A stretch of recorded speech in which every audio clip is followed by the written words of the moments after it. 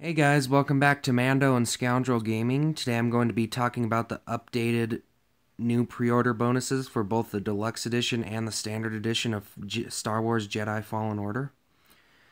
So the Standard Edition comes with the orange lightsaber blade color, a BD1 skin, it makes him look like a bumblebee, a Mygeeto campaign hilt, an Umbaran campaign hilt, and the Standard Edition of the game.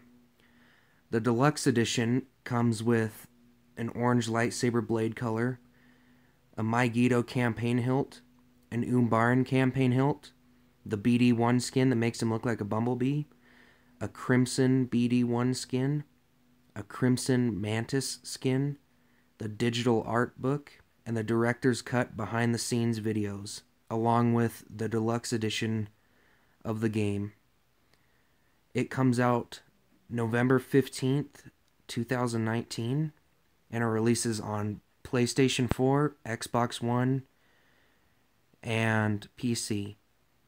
If you guys like this video, please like, comment, subscribe, and don't forget to click the notification bell. Thank you.